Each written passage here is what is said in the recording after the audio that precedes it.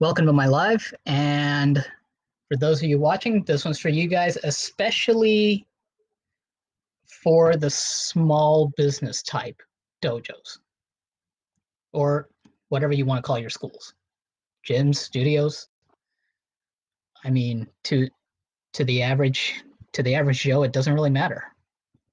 So, a little food for thought here.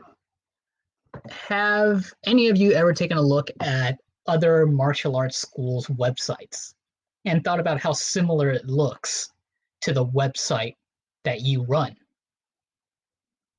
Because maybe you see differences being a seasoned martial artist, which, let's be real here, anyone who spent enough time in martial arts is going to know the difference almost like immediately. But again, the average Joe does not see that difference. To them, we are all karate. To them, we're all MMA. To them, we're all something or other that they use as a generic umbrella term for martial arts. And that's what today is all about. See, the problem with website copy is a lot of small business dojos tend to be super generic. And this is a major problem because, like I said before, on how we all appear to the average Joe, that kind of enforces the public image of putting all martial arts under one roof. And, you know, if I'm going to be extra real about this issue, the fact that a lot of martial arts are all coming together in some kind of convergent evolution really does not help this case. And here's why it matters. Say you have a really strong offer, one that's, you know, problem specific to one niche, right? You could have a USP basically. But if your website can't really express that USP, you're going to lose out on the other side of marketing, which is your potential organic reach. So, okay, let me state what a USP is. That's a unique selling proposition, which is direct response marketing speak for what gives you the edge over the competition. Okay, so let me get a little more specific here. Your average American nowadays is going to put about as much priority into whatever you've got to say as they'll give to a Super Bowl ad, which is not very. In fact, if anything, the Super Bowl ad might even win out sometimes. So you want your USP to be the one thing that, if you were to say it out loud, would pretty much stop your audience dead in their tracks and get them to shut up and listen to you for however much time you can buy with your next like 10 or so words. And like I said with this question, what gets your audience going to you over any other alternative? For a lot of you, for a lot of instructors, that can be a personal brand.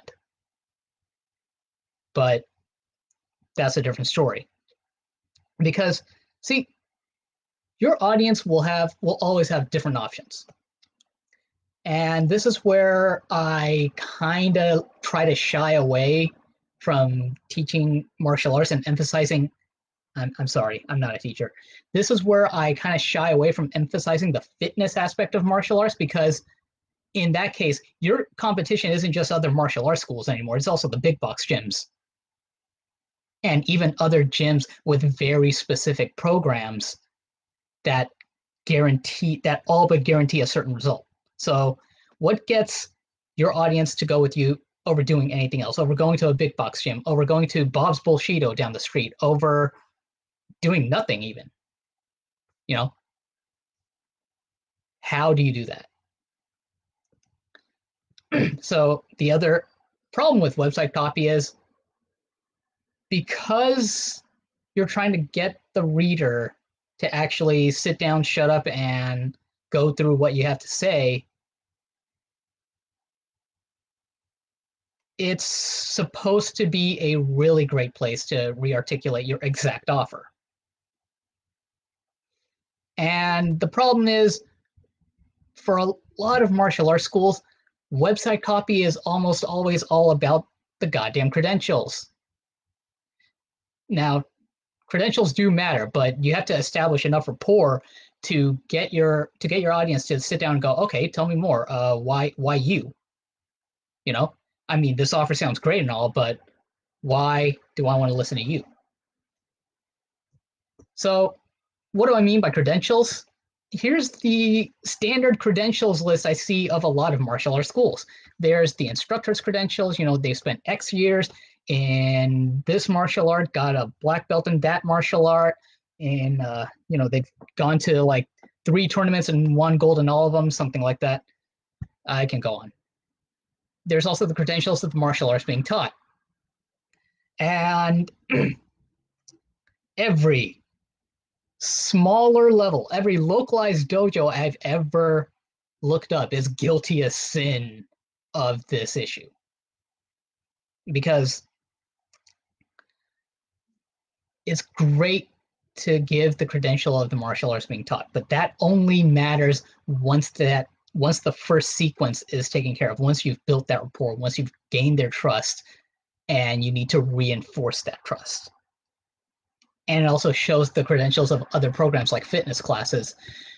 And that's where things become a bit of a slippery slope, a bit of an uphill battle if they have other alternatives for that specific benefit.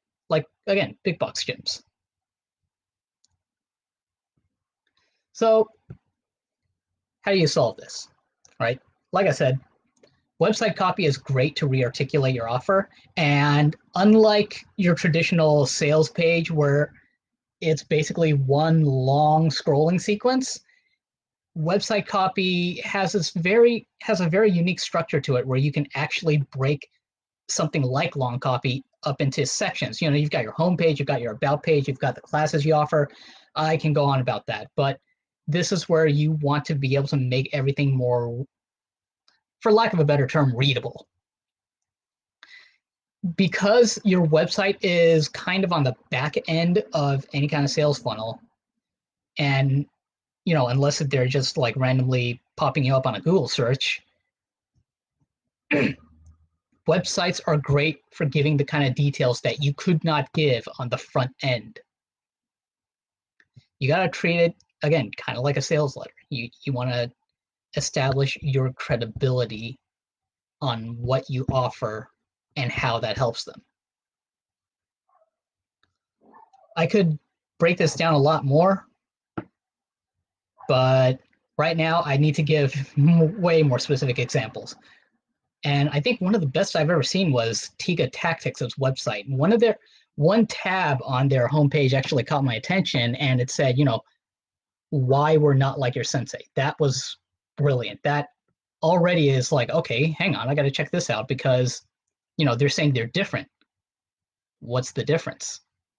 And then they lead right into a video to explain, which is great. I love that. If more martial arts schools can establish their own unique selling proposition, their own selling point, in that way, or something similar enough to really articulate the difference, to really let their audience know that what they're doing is completely different from everyone else, your copy, your website alone could probably kick a whole lot more ass.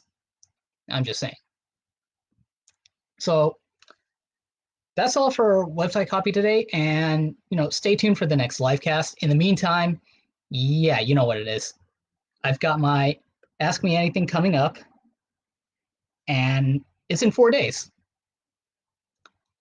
So for those of you who are martial arts instructors who teach Southeast Asian martial arts, if you have any kind of marketing questions or concerns, this is your chance to put me in the hot seat and interrogate me until I say I don't know. Because, see, this helps me help you in many different ways. For one thing, you guys can give me good ideas for my content and also expose any gaps in my knowledge so that I can come back, show you what I've learned, and let you apply it. So then that way you can get those kick-ass enrollments. As a bonus, if you RSVP that you're going and you PM me your email address, I'll give you 2 frameworks I made for copywriting and email campaigns. So here's the thing. these frameworks demand that you know your audience to a T, like, creepy stalker-esque levels knowledge. But once you do, the frameworks should give you a clearer picture on your copy structure, even if you're a complete beginner. And it should help you set up working email campaigns to regularly talk with your audience without getting junked by the automatic filters. And again, it's in 4 days, so I'll see you if I see you.